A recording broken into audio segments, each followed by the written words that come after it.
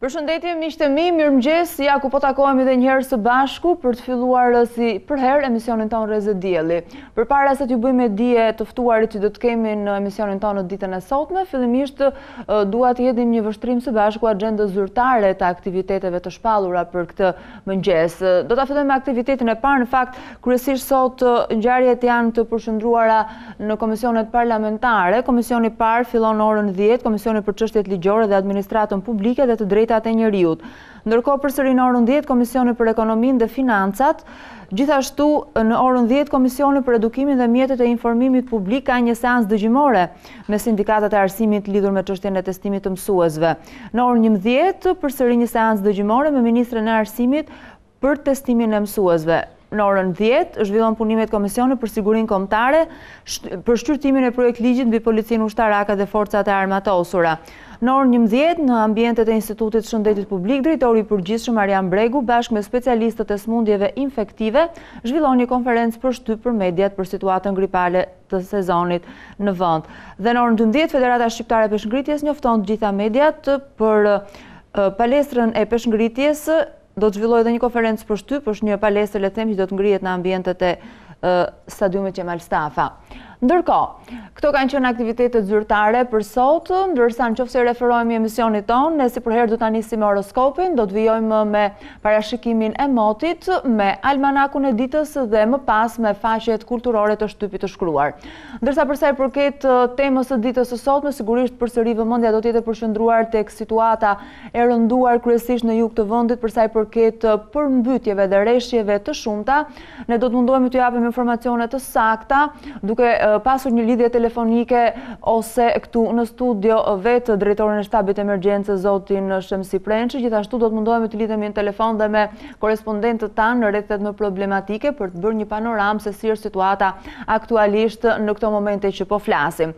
Ndërkohë që më pas do të vijojmë me momente të tjera, sigurisht të freskëta, do të jemi më dinamik, do të stërvitemi së bashku në hapësirën Good Morning Fitness, do të marrim informacione roz nga bota e showbizit. Dhe sigurisht më pas do të jetë hapësira e zonjës Stefta ku ne do të gatuajmë bashku dhe anvisa të gjitha besoj do të na ndjekin dhe do të kënaqen edhe sot në kuzhinën tonë. Ndërsa për sa i përket hapësirave më vonë, sigurisht do të kemi dhe sot si gjithmonë hapësirën e mjekut, kështu që besoj do të na ndiqni dhe do të kënaqeni me ne.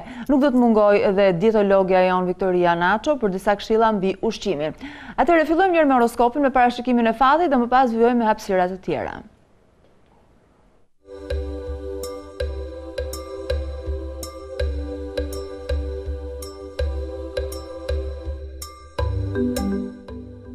Horoskopi ditës së sotme.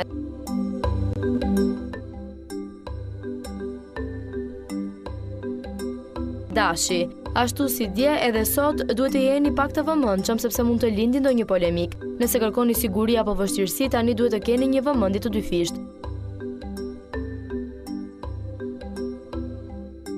Demi, është një ditë që nis me hënë në favorin tuaj. Fundjava që lam pas ishte e mirë për të rikuperuar në aspektin sentimental. Ndonjëherë është më mirë që të largoheni nga një person kur ju bën keq për të qenë më mirë më vonë. Binjakët, muaji shkurt nis në një mënyrë paksa shtryese për ndjenjat, kështu që të paktën 10 ditë duhet të qëndroni të vëmendshëm të shmangni polemika, të mos ushqeni keq kuptimet, veçanërisht nëse raporti juaj është viktim e një momenti ankthi.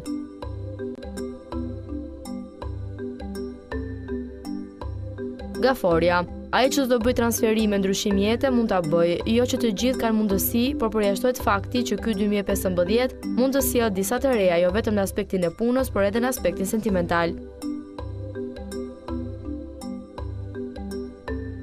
Luani, duket se jeni brenda një fuqie hekuri dhe se jeni mjaftueshëm të fortë për të sfiduar dhe fatin. Nëse gjatë vitit të shkuar disa situata ju kanë bërë me ankth, tani dukeni mjaft më të fortë. Duhet ju rikujtojmë se nga këndvështrimi dashuror ky qiell do të sjellë disa burime më shumë.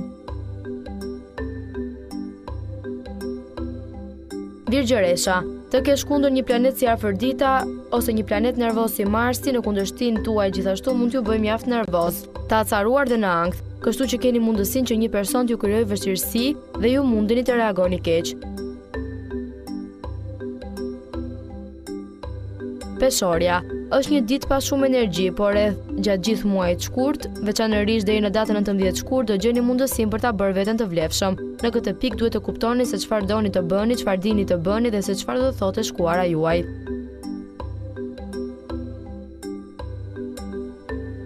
Akrepi, sot mund të keni një energji të madhe që mund të shprehet në mënyrë të drejtpërdrejtë brenda jetës tuaj familjare dhe sentimentale. Kuptohet që nuk është e lehtë t'i harrosh të gjitha goditjet e trishta të punës, problemet ekonomike apo ligjore që dikush mund të ketë përjetuar vitin e kaluar.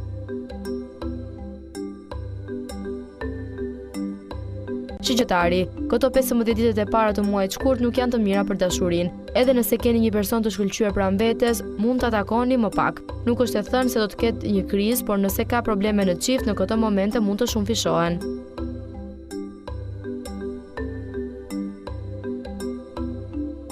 Briciapi, diçka nuk ka marrë drejtimin e duhur, dje ju ka shpëtuar një takim, dikush ju detyrohet një sjarim në dashuri, por ka qëndruar i heshtur.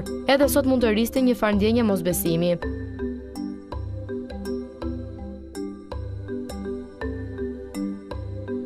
Ujori, kjo është periudha e ujorit dhe në një farë mënyrë dielli është tranzit në shenjën tuaj dhe për këtë arsye ju fal shumë energji. Por e dim që shpesh ujori noton kundra rrymës dhe ai që ecën kundër rrymës lodhet.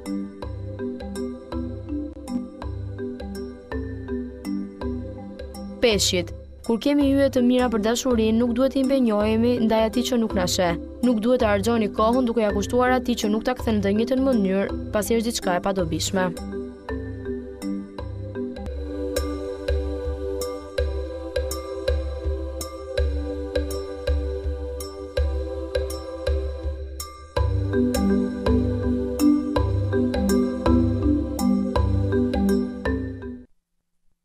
Ndërkohë do të kalojmë tani tek almanaku i ditës për të shuar kuriozitetin tuaj dhe tonë në lidhje me datën e sotme, personazhe dhe ngjarje që kanë lidhje të ngushtë me këtë datë.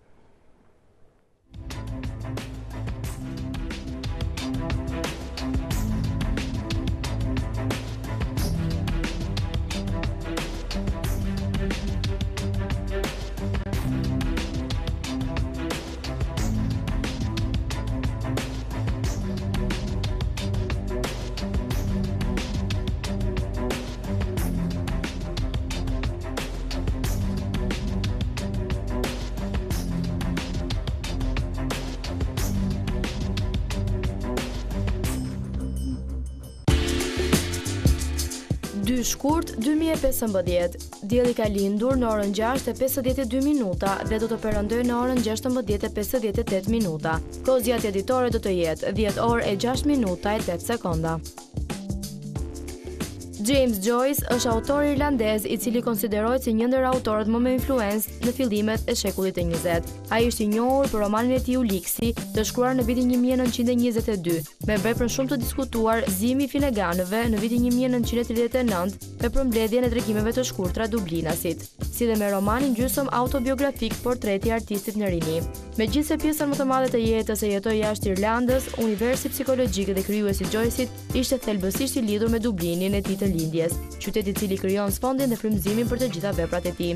Ai ka lindur më 2 shkurt të vitit 1882. Më 2 shkurt të vitit 1977 ka lindur këngëtarja kolumbiane Shakira. Emri i saj plot është Shakira Isabel Mebarak Ripoll dhe është këngëtare kolumbiane e muzikës pop rock. Disa nga hitet e saj janë Underneath Your Clothes, Whenever Wherever, Objection, La Tortura, Hips Don't Lie, Illegal, Beautiful Liar, Loka, si dhe Waka Waka, e cila ka qenë himn për botrorin. Ajo është në një lidhje me futbollistin Gerard Piqué, me të cilin ka 2 djem. Më 2 shkurt të vitit 1987 ka lindur futbollisti Gerard Piqué. Ai u kthye tek Barcelona, tek klubi i cili ka filluar të luajë futboll në verën e vitit 2008 pas 3 sezoneve të kaluara tek Manchester United dhe një tek Real Zaragoza. Piqué, përveç saftësisë së tij si futbollist, është mjaft i njohur edhe për lidhjen e tij sentimentale me këngëtaren kolumbiane Shakira. Fjala e urtë. Gozhda nxjerr gozhdën. Kuriozitet. Kjo është historia e pabesueshme e një orangotango të vogël i cili është mbajtur i mbyllur për më shumë se një vit në një kafaz pulash, ndërkohë që i jepnin për të ngrënë vetëm qumësh të kondensuar. Për fat të mirë, orangotango Budi është gjetur dhe më pas është shpëtuar nga shoqata International Animal Rescue.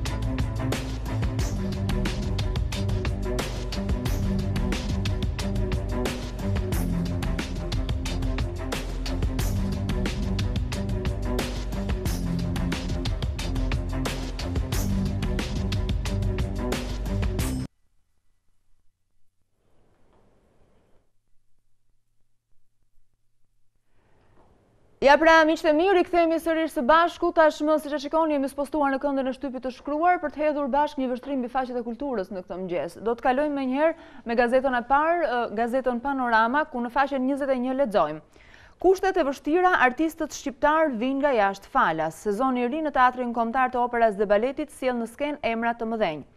Drejtori artistike Voshtina, po japim maksimumin për mundësitë që kemi. Me balerinë që duhet i blejnë vetë puante, të zhvishen në dhomba pa ngroje, të përshkrojnë të djersitur korridorët akull dhe këngëtar që duhet të këndojnë në fill të fustanit e të ndjejnë mornica në trup. Kjo ka qenë faqja kulturore e gazetës Panorama.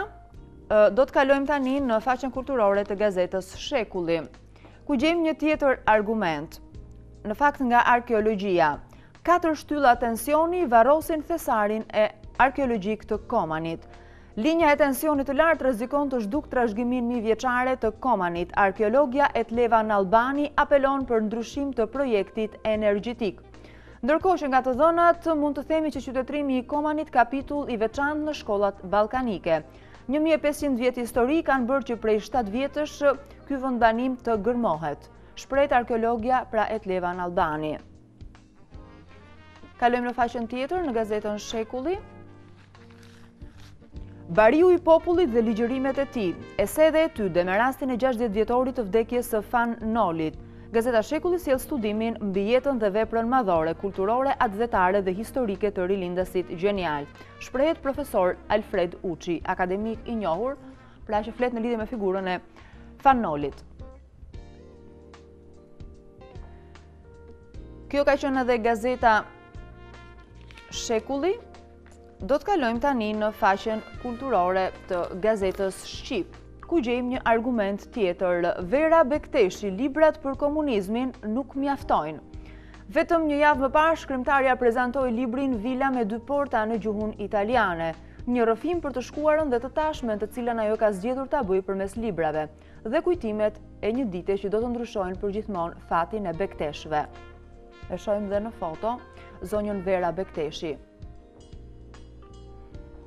Këtë shkrim pra mund ta gjeni në gazetën Shqip në faqen kulturore të saj në këtë mëngjes. Dhe kemi mbritur në gazetën e fundit për ditën e sotme, ku lexojmë në gazetën Dita, Shqipëria e 1842-shit sipas kontit Karaxhai. Kush ishte Fyodor Karaxhai, si erdhi interesimi i tij për Albanian, ku shtrihej ky vend, cilat ishin qytetet kryesore me historinë dhe traditat e tyre, vlera e shënimeve që la pas. Një shkrim nga Xhevat Loshi. Mirë, miqtë Rreze Dielli, në mënyrë të përmbledhur kanë qenë këto argumentet kulturore që ju mund të gjeni më gjërësisht në gazetat e ditës së sotme. Dihet që dita e hënë, dita e parë javës është më e limituar në titujt e shtypit të shkruar. Ndërkohë që pasi kemi mbaruar me këtë pjesë së bashku, do të vijojmë të ndjekim edhe një herë horoskopin e ditës për të uruar më tepër fat në lidhje me ata që po na ndjekin dhe ndoshta nuk kanë pasur mundësitë na ndiqin që nga momentet e para të mëngjesit së bashku. Dhe më pas do të kemi edhe një hapësirë publicitare.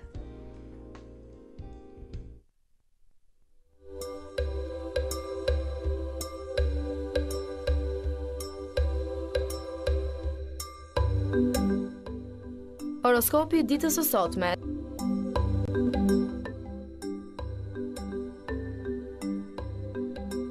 Dashi, ashtu si dje edhe sot duhet të jeni pak të vëmendshëm sepse mund të lindi ndonjë polemik. Nëse kërkoni siguri apo vështirësi, tani duhet të keni një vëmendje të dyfisht.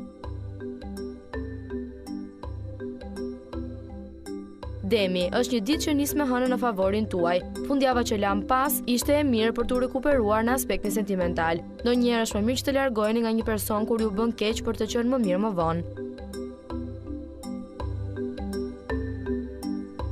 Binjakët, muaji Shkurt nis në një mënyrë paksa shtryese për ndjenjat, kështu që të paktën 10 ditë duhet të qëndroni të vëmendshëm të shmangni polemika, të mos ushqeni keq kuptimet, veçanërisht nëse raporti juaj është viktim e një momenti ankthi.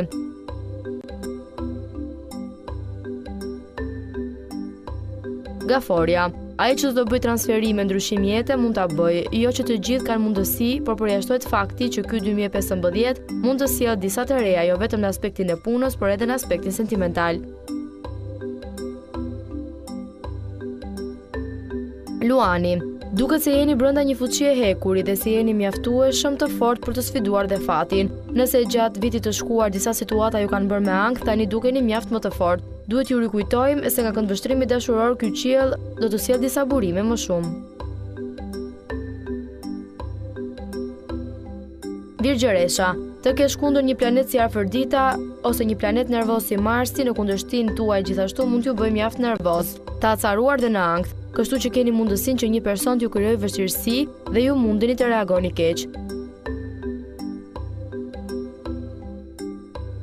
Peshorja, është një ditë pa shumë energji, por rreth gjatë gjithë muajit shkurt, veçanërisht deri në datën 19 shkurt, do gjeni mundësinë për ta bërë veten të vlefshëm. Në këtë pikë duhet të kuptoni se çfarë doni të bëni, çfarë dini të bëni dhe se çfarë do të thotë shkuara juaj.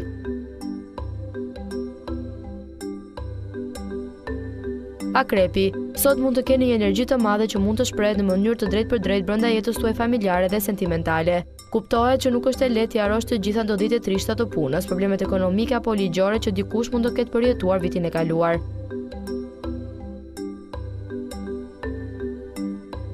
Shigjetari, këto 15 ditët e para të muajit shkurt nuk janë të mira për dashurinë. Edhe nëse keni një person të shkëlqyer pranë vetes, mund ta takoni më pak. Nuk është e thënë se do të ketë një krizë, por nëse ka probleme në çift, në këto momente mund të shumëfishohen.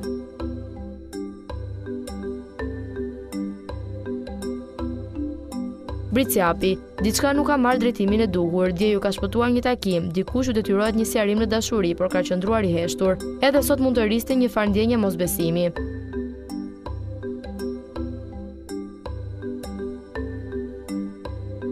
Ujori, kjo është periudha e ujorit dhe në një farë mënyrë dielli është tranzit në shenjën tuaj dhe për këtë arsye ju fal shumë energji. Por e dim që shpesh ujori noton kundra rrymës dhe ai që ecën kundër rrymës lodhet.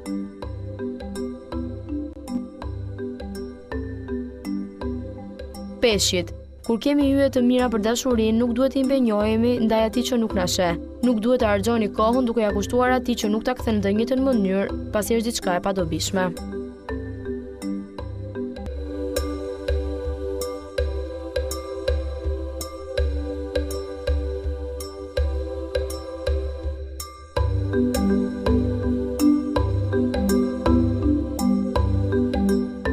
Tashmë në argumentin e ditës, përsëri vijojmë të jemi në një situatë jo shumë të qetë për sa i përket motit të rreshjeve, përmbytjeve dhe disa zonave të caktuara kryesisht në jug të vendit. Dhe dihet që media dhe në ditën e sotme do të jetë përqendruar në këto zona për të parë se si do të jetë vjushmëria, do të ketë persona të evakuar, persona me probleme, cilat janë masat, si do funksionojë shtabi i emergjencës edhe shumë pyetje të tjera të cilat do të marrin përgjigje gjatë ditës. Ndërkohë në këto momente kam në linjë të drejtpërdrejtë telefonike korrespondentin tonë të Vlorës për të parë se si është situata në këtë qytet në këtë mëngjes.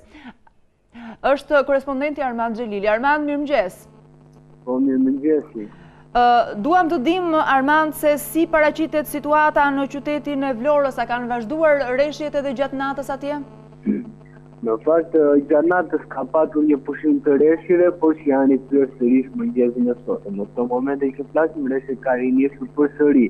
Por duke patur dhe një komunikim pra me kreun e komunës të zonës më problematike që kanë Shkurt, më ka deklaruar se zona e Gjirokasit dhe Përmetit pra kanë pushuar rreshjet. Ka prurjet më të mëdha vinë nga kjo zonë.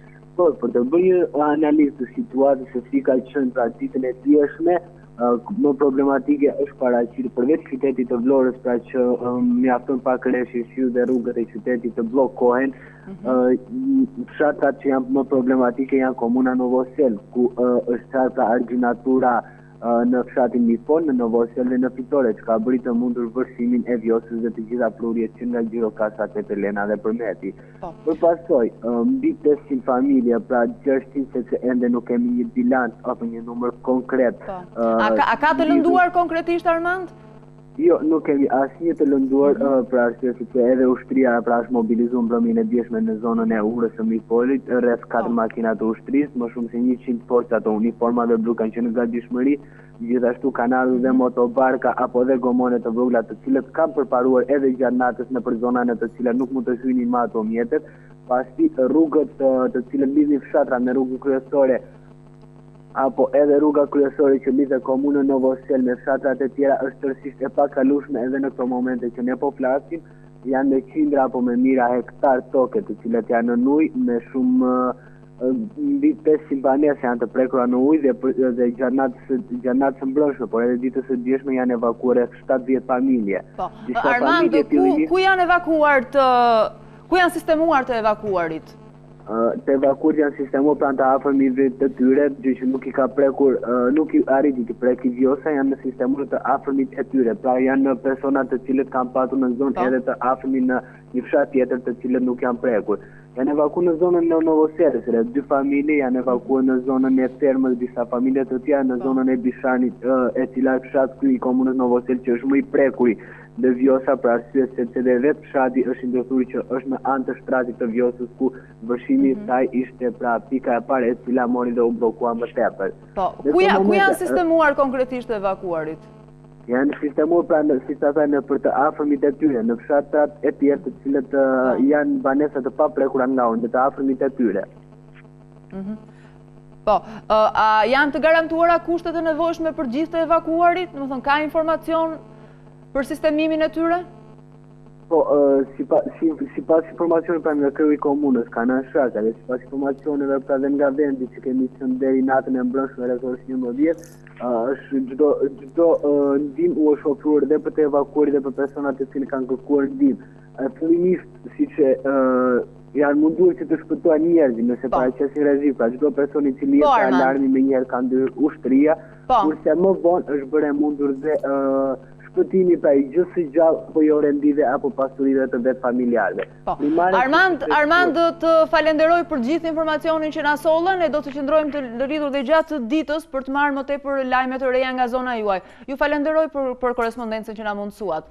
Ndërkohë më njoftojnë nga regjia, nuk e dia e kam në linjë të drejtë për drejtë telefonike, vetë zotin Shemsi Prençi, cili faktikisht në këto momente gjendet në zonën e Levanit në Fier, është vetë shefi i shtabit të emergjencave, i cili duke filluar që nga dita e djeshme bashkë me një grup të madh vullnetarësh, të gjithë personat të cilët janë kompetent për situatën dhe për gjendjen, janë atje në zonat e rrezikuara, dje në fakt dhe sot kanë qenë nga dishmëri dhe vazhdojnë të jenë nga dishmëri të plot gjatë orëve të ditës dhe gjatë orëve të natës, duke rrezikuar dhe jetën e tyre, le të themi, për të shpëtuar dhe për të evakuar familje të tëra, gra dhe fëmijë, duke i sistemuar ata, duke i dërguar dhe pranë qendrave shëndetësore për të pasur një kujdes të veçantë në lidhje me shëndetin e tyre. Sigurisht që situata vazhdon të jetë paksa problematike, por ne do të tentojmë të lidhemi në telefon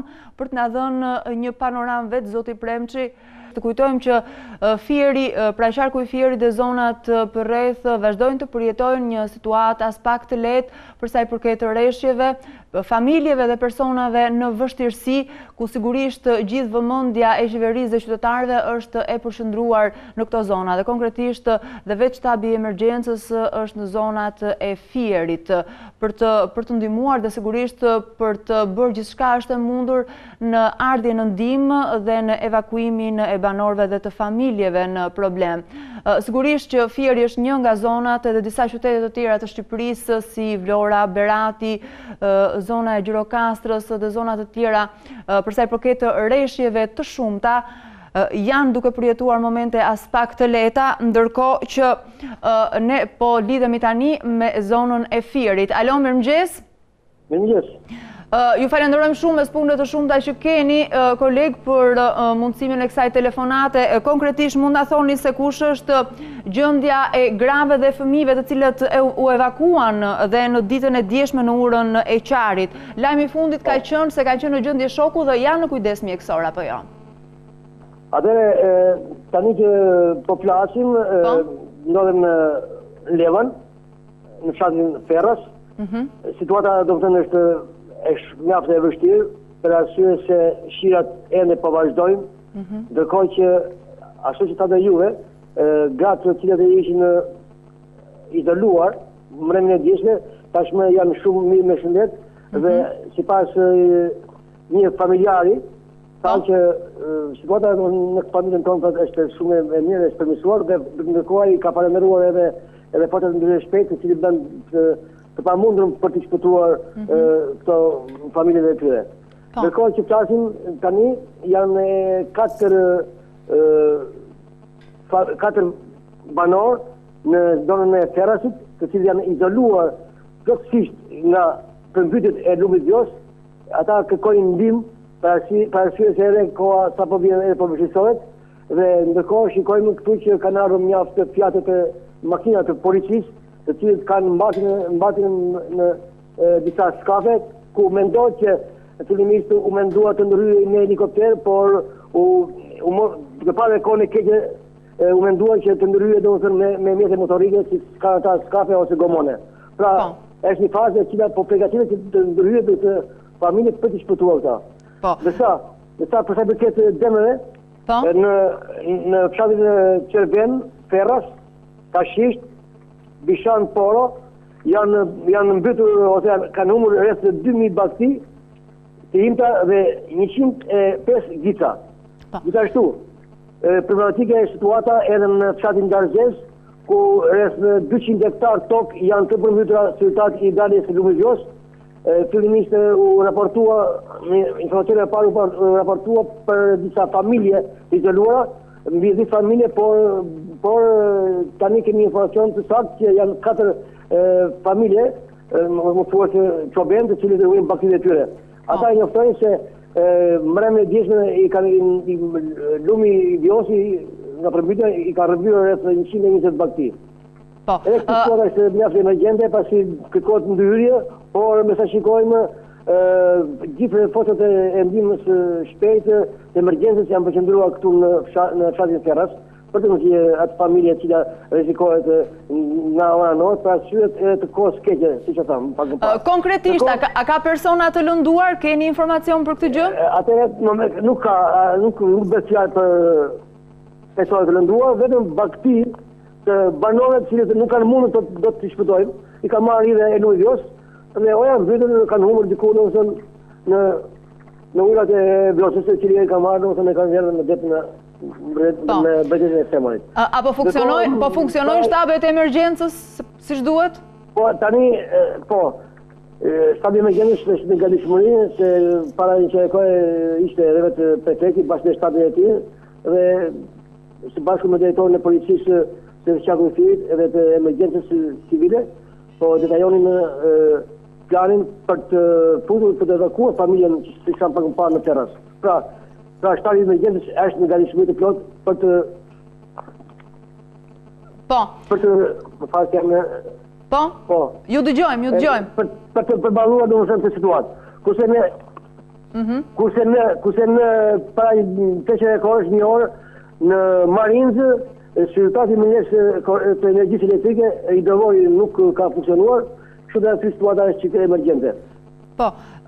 Keni informacion për të evakuarit ose personat që janë në vështirësi, ku janë sistemuar, si janë sistemuar?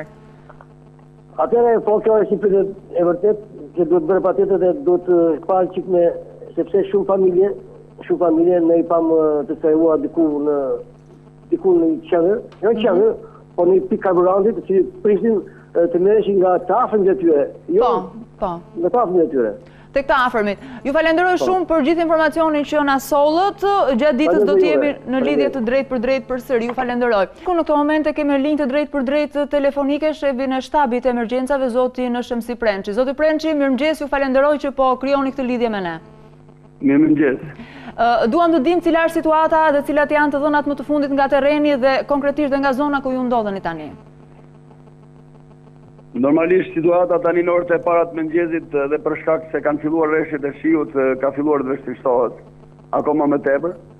Por di të them që strukturat operacionale kanë kryer një sër operacionesh për evakuimin e mbi 35 familjeve në 3 komunat në të cilët mbizotron uji që ka dalë nga shtrati i lumit Vjosa, kryesisht në komunat Levën, Frakull të zonës Firit dhe në komunën Novosel të Vlorës. Të gjitha ata persona, ato familje të cilët pas së rënjës së errësirës që kanë kërkuar me ngulm evakuimin, pasi janë ndërgjegjësuar që duhet evakuoheshin, strukturat operacionale po kanë dhënë ndihmën dhe i kanë evakuuar edhe pse në kushte tepër të vështira të terrenit dhe të pamjes kufizuar. Po funksionojnë siç duhet shtabet e emergjencës, zoti Premçi? Urdhroni? Po funksionojnë siç duhet shtabet e emergjencës? Absolutisht që shtabet e emergjencës dhe strukturat shtetërore janë të gjitha në terren. Normalisht terreni ka krijuar vështirësitë e koordinimit njëra me tjetrën, po gjithsesi duke përdorur qendrën e drejtorisë policisë Firit si numri telefonik i Senatit drejtorisë policisë Firit, i cili mbledh informacionet dhe përcakton koordinatat se ku ndodhen njerëzit në rrezik. Strukturat operacionale kanë vajtur në kohën e dur, edhe pse në kushte tepër të vështira, dhe kanë evakuuar familjet me nevojë. Konkretisht, keni informacion cili mund të jetë me prafërsi numri të evakuarve? Po, duke filluar nga mëngjesi i ditës së djeshme deri në këto momente, në 3 komunat, Levan, Frakull edhe Novosel, janë evakuar mbi 250 familje. A ka të dëmtuar mes tyre? Jo, deri në këto momente jo. Mbram rreth 12-13 familje në zonën e kthesës së Qarrit, po, tek mbikalimi i autostradës së re të Levan në Vlorë. Ka qenë situatë tepër e vështirë, saqë ishte dhe pa mundur, janë rrezikuar edhe strukturat operacionale, por gjithsesi dëman bën të mundur, duke përdorur mjetet nga më të ndryshme, motobarka plastike, janë futur në zonën më të rrezikshme dhe kanë evakuuar mbi 13 familje, kryesisht një familje që ishte shumë në nevojë, që ishin 3 gra dhe 3 fëmijë, dhe është nxjerrur pas mesnatës, është nxjerrur nga rajoni ku rrezikohej. Po. Dhe janë drejtuar në përqendrat shëndetësore, po kemi kontaktuar dhe dje bashkë në orët e vona të mbrëmjes dhe vërtet kanë qenë në kujdesin shëndetësor. Ku janë sistemuar të evakuarit? Normalisht janë krijuar kushte për këta, kushte higjiene sanitare, ushqime? Me problemin e sistemimit të banorëve të nxjerrur nga zona e përmbytur janë marrë kryesisht drejtuesit e pushtetit vendor dhe shërbimet e shëndetësisë. Ndërkohë që në terren po operojnë disa autoambulanca të Spitalit të Firit dhe të qendrave vullnetare të emergjencave civile, të cilët kanë dhënë ndihmën e parë në rajonin e përmbytur dhe pastaj i kanë dorëzuar në qendër të komunës Levanin. Për më tutje, operacioni për dhënje ndihmë drejtohet nga strukturat tjera shtetërore, drejtim spitalit dhe qendrave ku ato janë sistemuar, qoftë edhe tek të afërmit e tyre. Po, zoti Premçi, ka rrezik që situata të dalë jashtë kontrollit? A keni gjithçka nën kontroll? Edhe energjia elektrike është kthyer sepse ka shumë zona të cilat nuk kanë energji elektrike.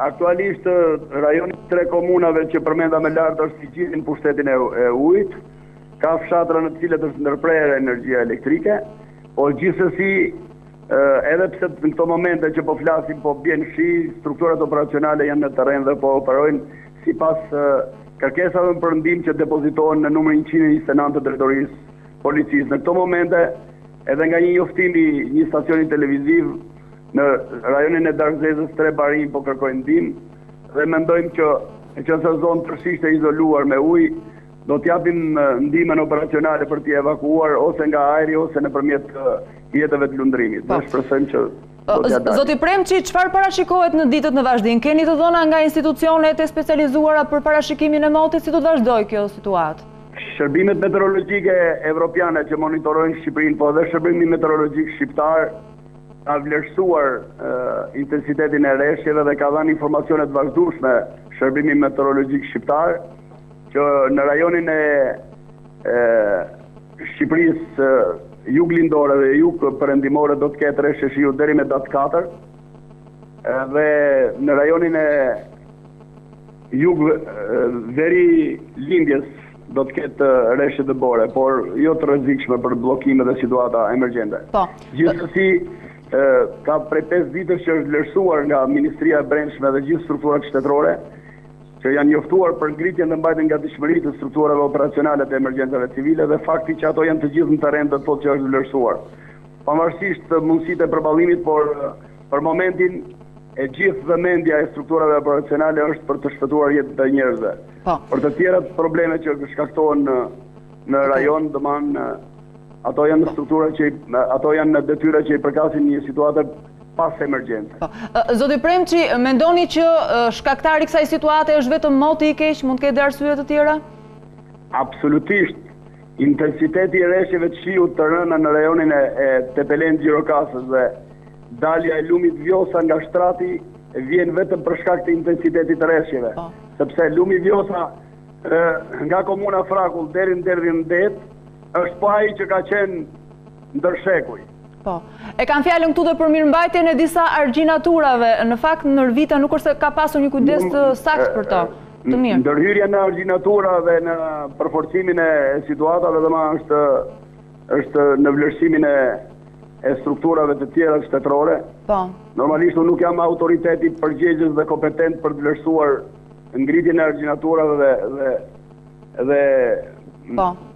Mbrojtjen e lumenve për të mos dalë nga shtrati, por gjithsesi domethënë me këto intensitet rreshësh që kanë rënë domethënë është e pamundur, sepse është edhe fenomeni tjetër. Unë ditë ju them tani në këto momente se në shtatin porot dhe bishtporot të Firit janë dhënë efektet e baticave të detit, çka do të thotë që ka një përplasje midis intensitetit të prurive të lumit Vjosa dhe baticave të detit.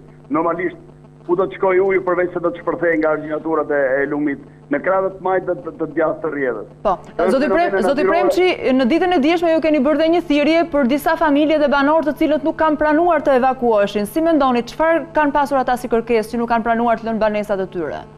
Ata duke menduar për pasurinë e tyre, kanë menduar që të rinë në shtëpi, po gjatë orëve të mbrëmjes kur mbizotroi errësira dhe niveli i lartë i ujit, të mbërthyer dhe nga paniku i natës dhe i kohës keqe, pastaj kanë telefonuar dhe kanë kërkuar evakuimin. Pra, ndaj dhe thirrja ime ishte që banorët ta lënë më përpara banesën, në mënyrë që të mos vështirësojnë operacionin e strukturave operacionale. Sepse gjatë natës, në fakt, është tepër e vështirë, madje dhe e pamundur dhe konsiderohet një guxim i tepruar i strukturave operacionale, pasi ne nuk kemi mjete dhe teknik për të kryer operacione gjatë natës. Edhe fluturimi nga ajri nuk mund bëhet gjatë natës, por edhe mjetet, gomonët dhe motobarkat që ne disponojmë nuk janë me mjete ndriçuese për të orientuar aty ku banorët kërkojnë ndihmë në rajonin e përmbytur. Po, zoti Premçi dhe situata siç është në fakt në terren, jo për të bërë analiza në studio apo zyra shtetërore. Patjetër. Po them që aktualisht situata është përkeqësuar edhe për shkak që banorët nuk ndërgjegjëzohen në momentet e para për të lëshuar banesat. Po, zoti Premçi, strukturat operacionale vijnë në një situatë tepër të rëndë, ndërkohë që përballen me vështirësitë e motit, duhet të përballen edhe me rezistencën e banorëve që nuk pranonin të shërin shtëpitë. Po. Në fakt unë ju falenderoj për këtë thirrje dhe në fakt edhe një pyetje të fundit kisha, duke qenë se ju jeni në një situatë shumë të vështirë dhe ju kuptoj. Pse nuk vendoset të gjendje e fatkeqësisë natyrore? Neni 174 i Kushtetutës e parashikon këtë gjë. Absolutisht që do të vendoset situata e emergjencës. Do vendoset situata e emergjencës, po ndërkohë që ne po operojmë në terren, të tjerë janë mbledhur për të vendosur për mbi situatën e emergjencës. Unë nuk di t'ju them, sepse unë po them që në terren është tepër vështirë, ndërkohë që përballesh me motin edhe si strukturë operacionale, përballesh dhe me rezistencën e banorëve dhe kjo është e papranueshme. Ne me kushtet që po ndryshon klima, duhet ndërgjegjësohen të gjithë ata që kanë bërë ndërtime informale në vendet të cilat rrezikohen, madje të paktën duhet ndërgjegjësohen kur Shërbimi Meteorologjik Shqiptar jep se do ketë një situatë shumë të rëndë. Strukturat e pushtetit vendor, policisë, të ushtrisë, të emergjencave i njoftojnë që duhet t'i lëni banesat, përsëri qytetarët nuk pranojnë t'i lënë banesat, edhe pse i kanë ndërtuar në ato vende që i kanë ndërtuar, për të cilën nuk është përgjegjësia jonë, por në paktën ne duhet të sakrifikojmë për të mbrojtur jetën e njerëzve. Edhe pse ata me ndërgjegjjen e tyre vazhdojnë të qëndrojnë në banesa. Zoti Premçi, unë ju falenderoj shumë, jo vetëm për këtë lidhje telefonike, po për punën shumë të madhe që jeni duke bërë, keni bërë dje dhe po vazhdoni ta bëni. Një falënderim shkon nga ana jonë si gazetar dhe besoj nga shumë qytetar për këtë gatishmëri maksimale, për gjithë orët e ditës dhe të natës që ju dhe gjithë kolegët tuaj po vazhdoni të përballoni. Shumë faleminderit. Ju përshëndes. Faleminderit. Atëherë miqtë e mi, pasi kemi marrë një le të themi analizë të detajuar nga situata aktuale direkt nga zoti Rreze Premçi, drejtor i shërbimit të shtabit emergjencës,